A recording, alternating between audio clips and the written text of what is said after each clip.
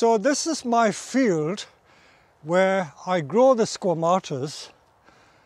Most of them were dug up about 5 years ago, but when I came to this nursery in January 1986, I planted about 50 or 60 of these Juniper Squamata, which were no more than about, I would say, 1 centimeter or half an inch in diameter, and they were planted in the field.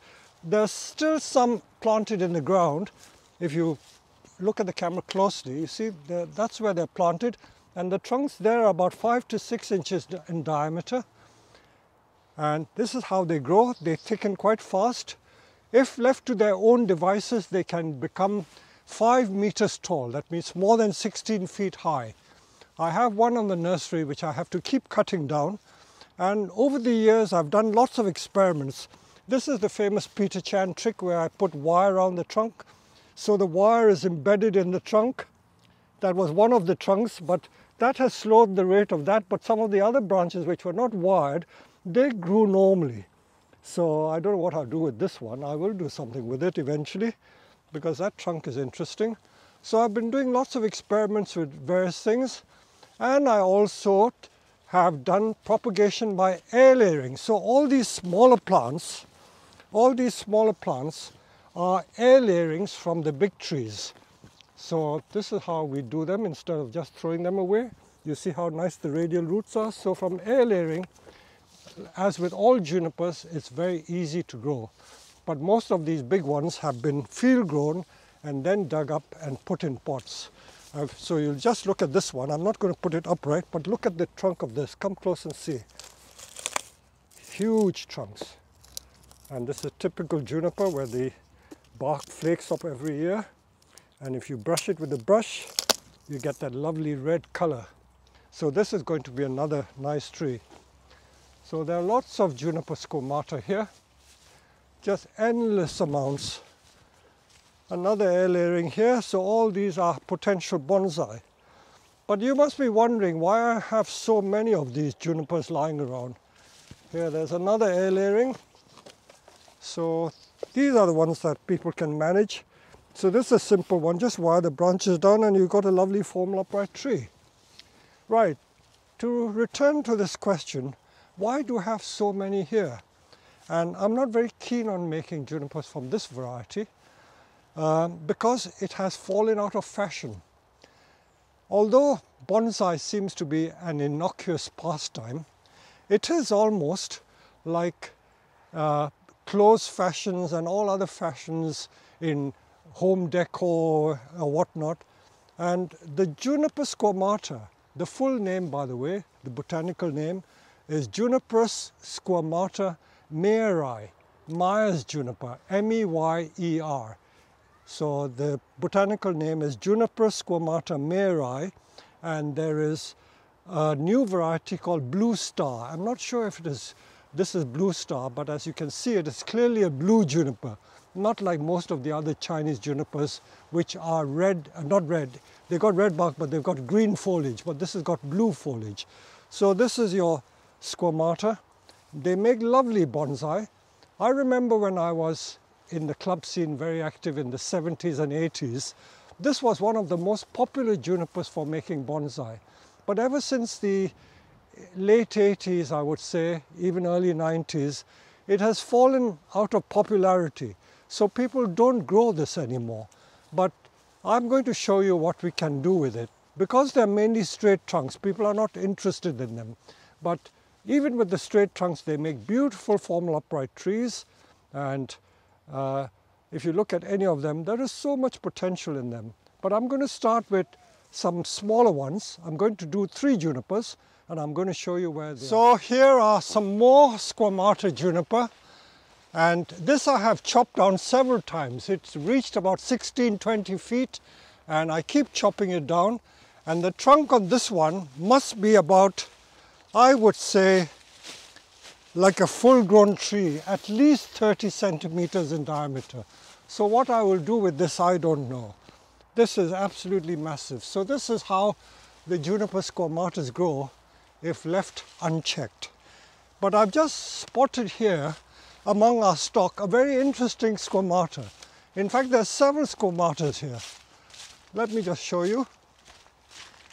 The more I look, the more I find. This is squamata air layering. So this has been allowed to grow, but we can do something with this. And because this is such a tall tree, I'm going to make more air layerings from the top. And for those who always argue with me that many of these trees don't bud back from old wood, look at it budding from the old wood. So they do bud back from old wood and you will get young branches, so don't despair. All junipers do bud back. Now this is a very interesting one and I'm going to work on this as well. But you can see on this one, by the way, these are all these lovely ginkgo leaves. Look at this one. This is about 7-8 foot tall. And I haven't the heart to chop it down because the interest is all lying below here.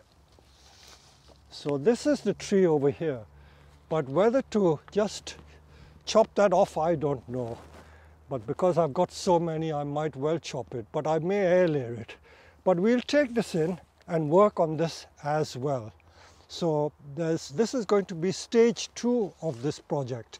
So the stage 1, I will work on 2 simple ones, and then we will discuss this one as well. Now this one, again, it is what we would virtually call an impossible tree.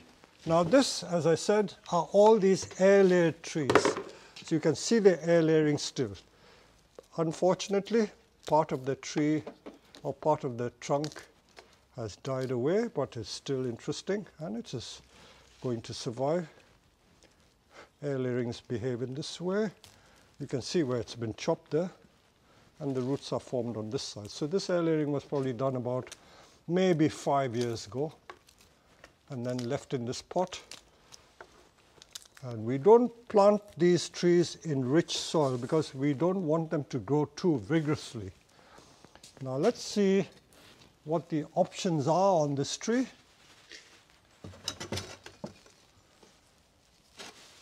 It's got quite an interesting trunk despite it being fairly straight. These are natural looking gins. So this tree can be planted with this as the possible front. And then let's see what we can do with this. So this is just extemporizing, creating as we go along. So I won't waste time showing you how to improve the gins. It's just a question of removing the bark, shortening these a bit.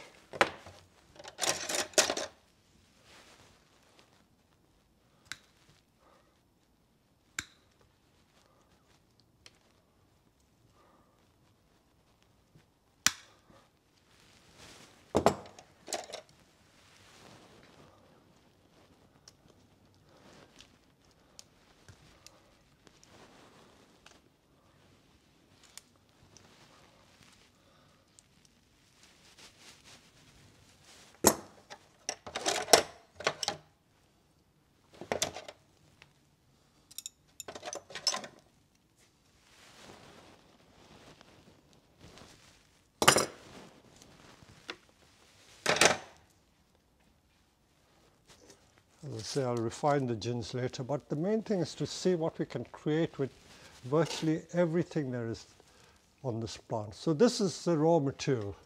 What do we do with that? So the first thing, if I were to give you this tree, I think you would probably chop this back portion off and just work on that and make it a literati like that. I think if we wired this to begin with, we'll see that it can be quite interesting, just wiring that on its own. Let me get the correct type of wires while you have a closer look at the tree.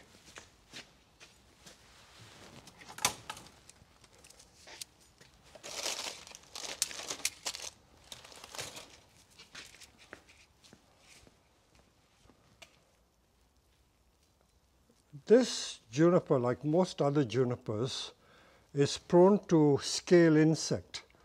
Scale insect are those little white insects that almost look like human lice, and they can damage the trees very badly.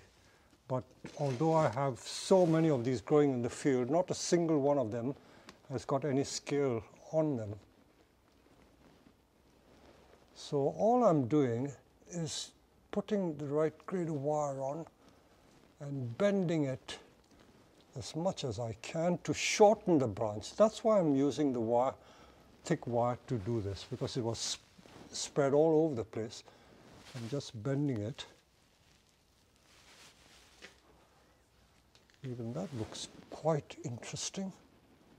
I could bend it this way and see what happens there. And bend it back this way.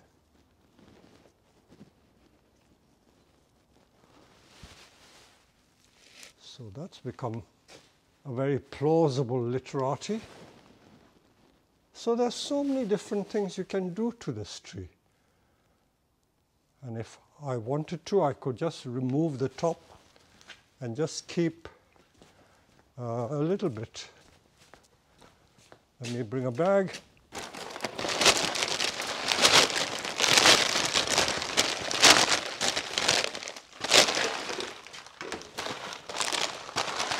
So if we didn't want to use that bit, we could keep the tree short like this and just keep the tree this size and make a nice literati that way. But that is also very plausible literati. Now let's see what we can do if we did this.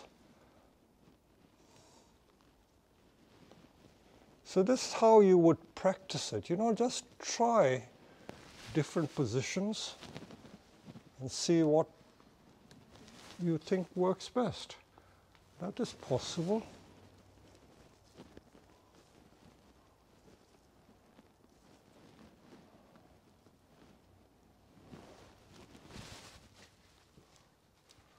So that's another style of doing the tree. So it just shows you the different options you have in making this tree. So I want to spend more time on this because you can see what I can do. But I'm going to pot this up and then I will show you the final pictures. Again, this is another air layering. All the air layerings don't have these massive thick roots. So that's the beauty of air layering. And as I mentioned to you before, all junipers have this flaky bark which you can take off and clean. And again, this is a simple one. Find the front, find the leader, and hey presto, you've got it. And because many people like carving, this is a subject for carving, should you want to carve it. But my thoughts on carving is that please don't carve just for the sake of carving.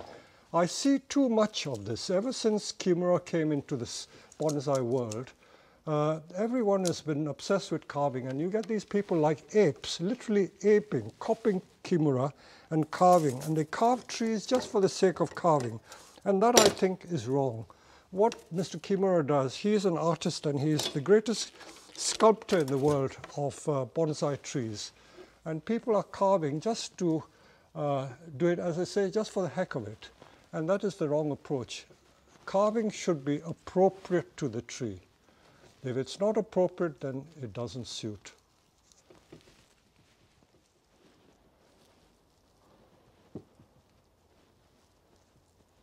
It's amazing what wire can do to transform a bush into a bonsai.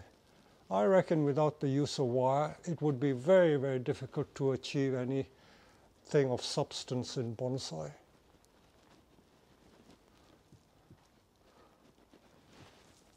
Bring it there, bring it around the back like that, make the apex soar. I'll leave the end so that it can grow a little more. If I tip it, it will send side shoots growing. Now this is a possible front. Now because there's a little stub there where I cut the top off, you could have carved that, made a little gin, or you can carve the front this way and make the branches hang this way. That's also a possibility. There's so many possibilities. So you can use this as the front. You don't have to have this as the front. So there are many, many possible fronts to this tree. So the next video is going to be a a shot of the tree complete and put in its pot, and I will show that later. Meanwhile, I'll go to that other big tree, which is part 2. So as you can see, this is a beast of a tree.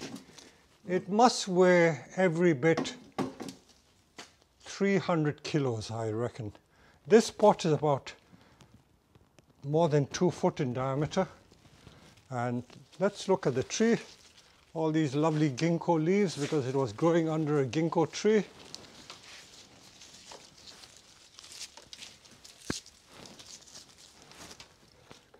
And while it's at this angle, you see it's got lovely twists and bends.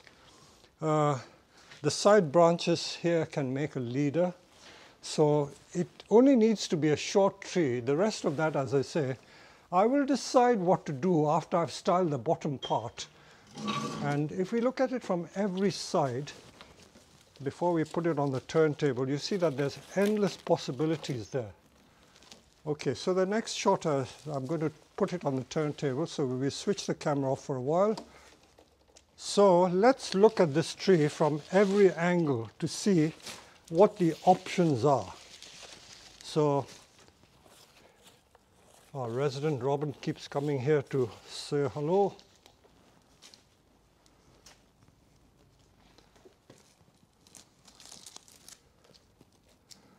I love the twist of that trunk. Beautiful twist. So you could possibly even make that the leading shoot, but it seems a shame to waste this part. So this, I don't know what to do with that.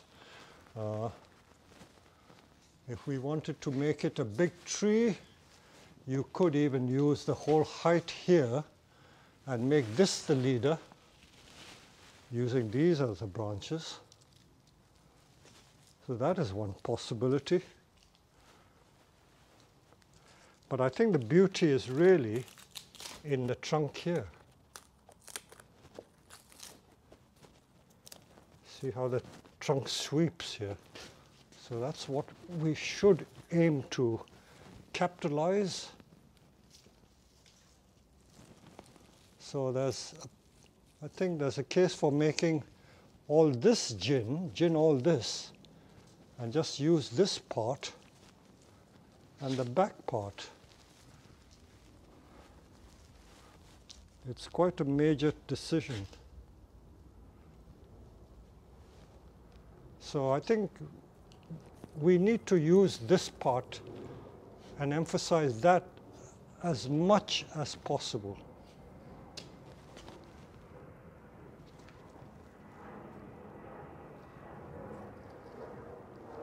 That's very straight. As I said, we could air layer it. If I didn't want to, I can air layer it. But let's see. As I say, I've got so many. What does one air layering make? Not much of a difference.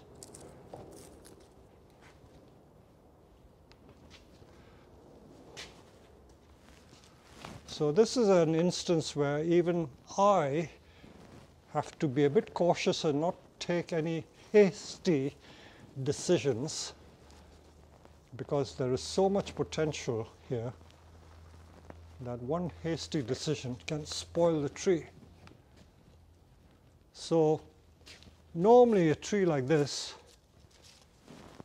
in the past I have sometimes spent days, weeks, maybe even years.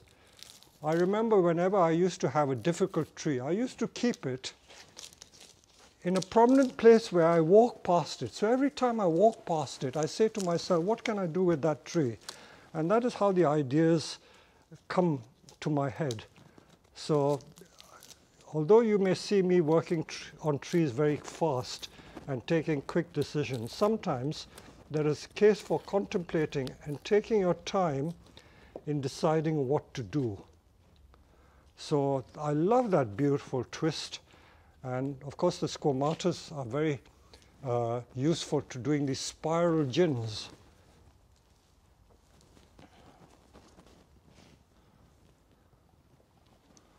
There is no obvious leader on this part at this junction. Over there is, and this part is very straight. So if I use the straight part, the beauty of the lower part, which is twisted, will be wasted.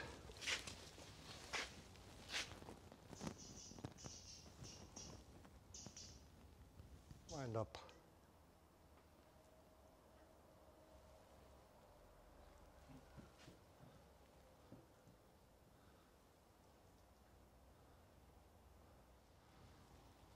So let's return to this tree and see where we've got to. You should always stand far back, because when you stand far back, you get the overall impression of the design. If you're too close, you will lose sight of the overall shape. So what we call in business the strategic view. You've always got to take a strategic view. So looking at it from the back, if I stand back and look at it, I can see straight away that although I didn't want to make a big tree, the big tree is still a possibility. It will look very nice because of the curve. I said that this part is a bit straight, but there's some curve. So I might even keep the tree that high and keep the tree like this size. So that is an option. So the way I'm going to do this is to wire much more, and then decide what the options are. So there's some more wiring to do. I'm going to wire these branches down, tidy up the wiring there, and I'll decide what to do with that, and then probably do something to the top there. So that's the plan of work. So I'm just showing you what we've done so far. We've removed all the bark from that top part, just removing the bark and very roughly doing the gins. We'll see if it works. If it doesn't work, then we'll discard it.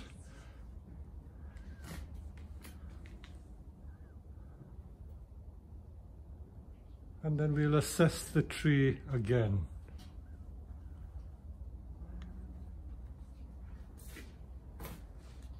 Right, here we are. We're going to take this out of the pot and try and pot it. The thing is heavy, isn't it? God.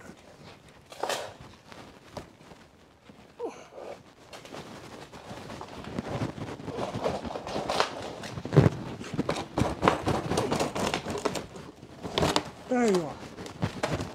Okay, so now it is just growing in ordinary mud, and we're going to do a bit of scraping of the soil, which is a tedious process.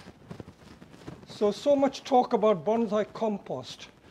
Right, bonsai compost has its place, but it just shows that because plants and trees grow naturally, this is just ordinary garden soil, and the tree has grown so well in it. So sometimes I'm tempted to plant our bonsai in this medium.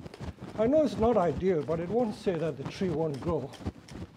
But the tree will grow better in bonsai soil because we would have provided more drainage, and we can control the moisture content better. So don't be disappointed if you can't get bonsai soil.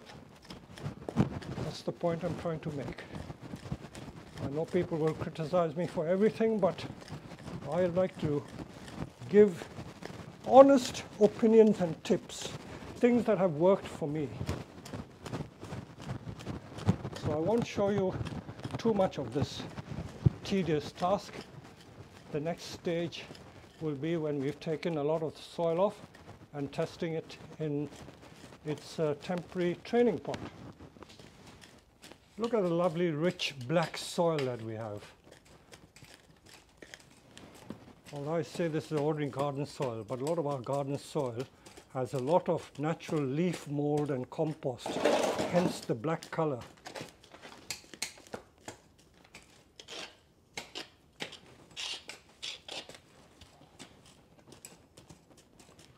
So this tree has been in the pot for probably only about 3 years. So we can see the extent of the root. There are some big roots, and I'm going to see how much root there is before I decide what I can cut off. I don't want to stress the tree too much. Remember that every time you cut roots, it does stress the tree. So the least amount of root I can cut away, the better for the tree. And we would gradually reduce the amount of root over a period of time, maybe over a period of 2 years. The main thing is to reduce the root ball to get it into a temporary bonsai training pot. And since we are now almost the 3rd week in November, it's quite safe to do it. And here's our little robin, our resident robin. Follows us everywhere.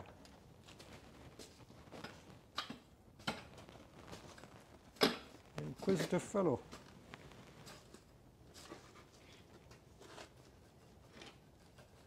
Okay, we will stop for a while I examine the roots. I'm really pleased that there's such a lot of fibrous roots. This is what we call the fibrous roots, like that. That are what we call the feeding roots or the feeder roots. And that's what we want to keep. The thick roots are not that important. Some of the thick roots are in fact, I think, slightly rotten. And I dare say they may have died. But we have a lot of very nice, healthy root. So we'll now try and see if it can fit one of these pots. These are plastic bonsai pots, really nice pots. Okay, Steve, if you can kindly try and lift it. It should be lighter now, it shouldn't feel so heavy. We're just going to test it to see if it fits. It's not the final potting, because the final potting could be in a slightly shallower pot. In fact, I'm just wondering if we can get it into a drum pot of some kind. Now there's a very thick root here, which seems redundant. Just hang on there, I'll just get the big loppers.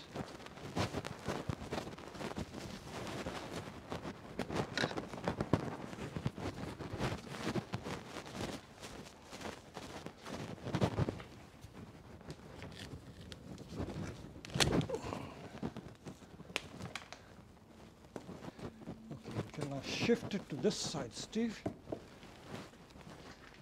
But the tree should be the other way around. So we've decided to use this round mica pot, drum pot, and because we can mound the soil, this pot is perfectly adequate. There'll be enough room, and all the roots we've taken off are these 2 little bits. That's all we've taken off. So that should be okay. So I'm going to get Steve to prepare this mica pot. We need to tie 2 pairs of quite thick wire, maybe like 3 mil wire or 3.5, to steady the tree. And then I will show you how we pot it up. So we'll take it out of the thing again.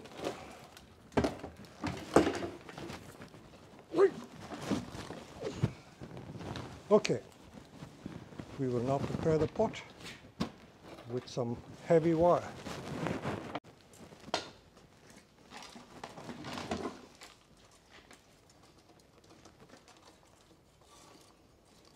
So because it's a heavy tree, we're using 3 mil wire to tie the tree in. We're using 2 pairs.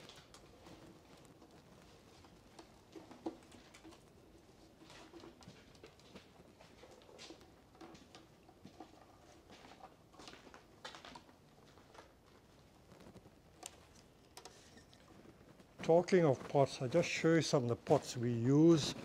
These are what we call shallow flower pots. Normal flower pots are much deeper, but we buy a lot of these very shallow pots. That one is 1 meter in diameter, that pot, huge pot, but it's a shallow pot, and that's what we use for training our field-grown trees in. This, of course, is a huge, I would say, that's almost a 60 centimeter size Japanese training pot from Tokoname. I used to buy quite a lot of these. And they are not cheap. You think that they're ordinary flower pots, not so. They are made specifically for bonsai with large drainage holes and tying holes. And this is also another training pot, very large plastic training pot. bonsai training pots. So we have quite a selection of pots. We're very fond of using mica pots because they're indestructible and they look the part. From a distance. You can't tell whether it's ceramic or mica. So we prepared the pot now, and we're now going to put the tree in. So the next stage is we're going to use a mixture of soils. So let's begin. So I'm going to reveal you some more secrets of how we transition the tree from ordinary flower pots with garden soil to a bonsai training pot. So this is our sphagnum moss. I'm pleased to say that these supplies of moss we now get is not from New Zealand. They're sourced from somewhere in the UK. I think this is a Welsh supplier. It comes from Wales, so not so far to travel. So I'm putting moss there because I believe that moss has these magical properties that has maybe enzymes and can really encourage the tree to send out roots. So if we lift this tree, can you lift that tree? It should be a bit lighter. So the base is going to sit on the moss as central as possible. More this way.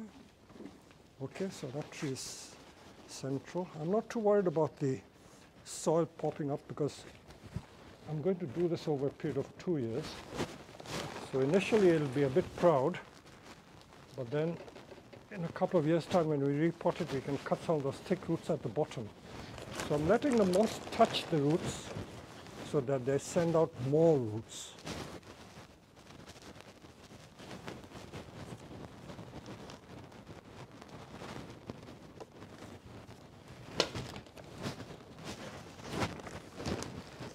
And I may even use some of the old soil, but I may mix it with some of our standard bonsai soil. I may use our standard bonsai soil because I think I've got enough of the original soil around the roots. So this is our standard bonsai mix, which is the secret formula of pine bark, then the moss peat equivalent, akadama, Japanese volcanic grit. 2 types of Japanese volcanic grit goes in there. So this is the texture of our bonsai compost. Look at that, beautiful stuff. Okay, so now that we've put the moss around, I will start putting some of the soil in. A lot of soil. And once I put some soil, I will then get Steve to tie the tree in with the wire.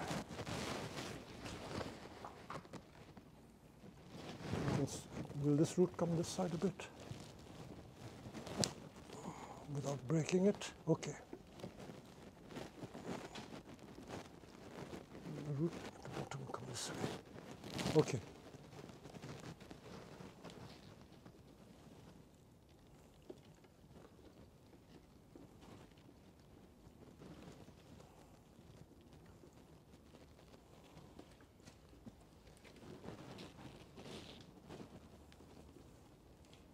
Then we crisscross it from here.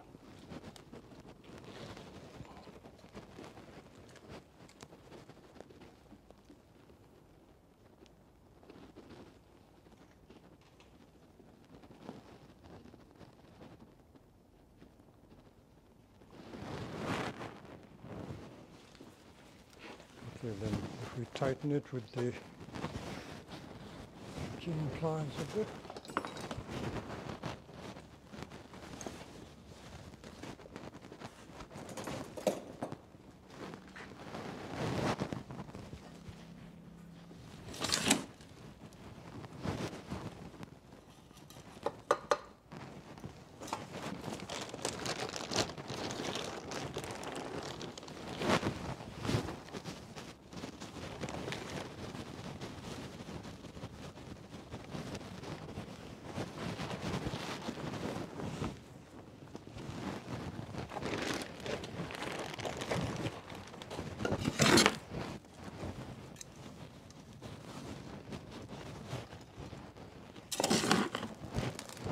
rest is just firming the soil in, and this tree should be able to stand up on its own. Let me just check the angle before we firm it too much.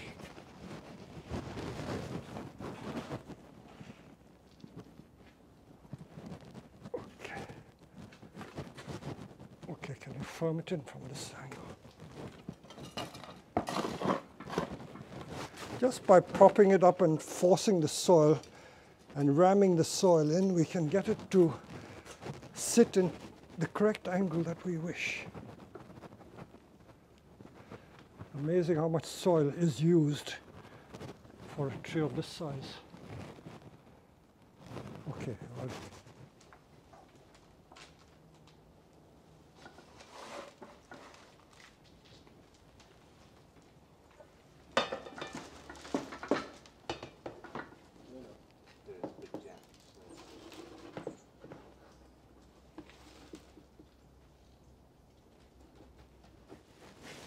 So that looks much more like a bonsai now.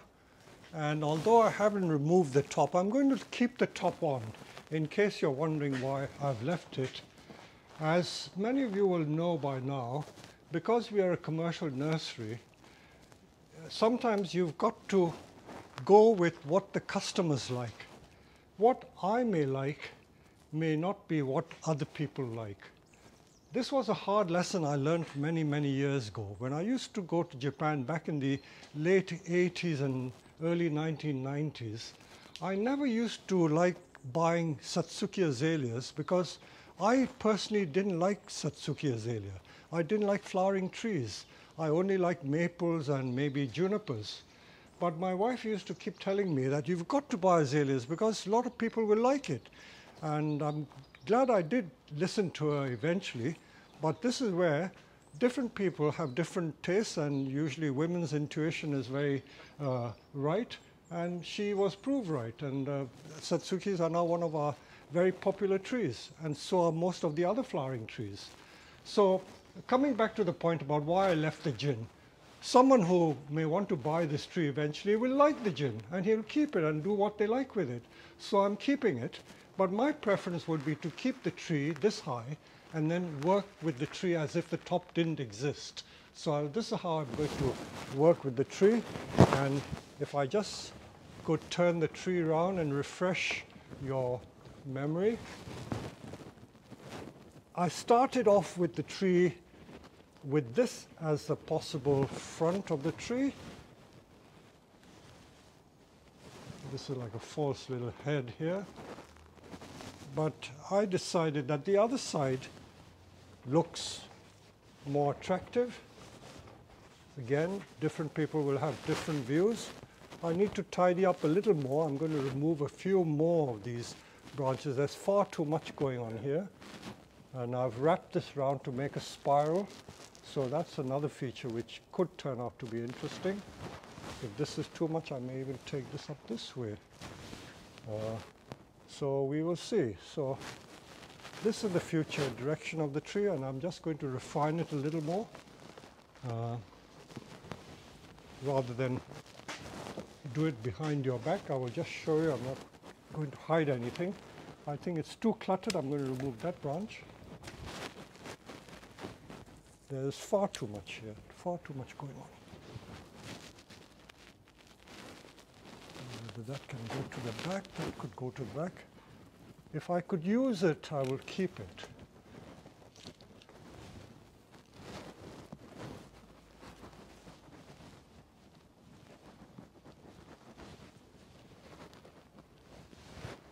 These have to be thinned quite a lot before I do the final wiring.